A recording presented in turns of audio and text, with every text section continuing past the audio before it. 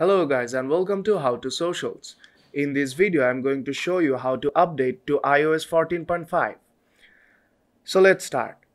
iOS 14.5 has been recently launched and it is now available for updates on all the iPhone and iPads. Now let me show you how you can update to iOS 14.5 on your iPhone.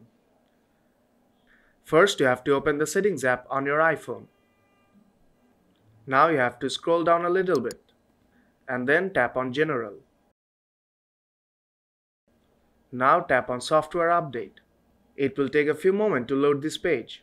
And here you can see that 14.5 is now available for update.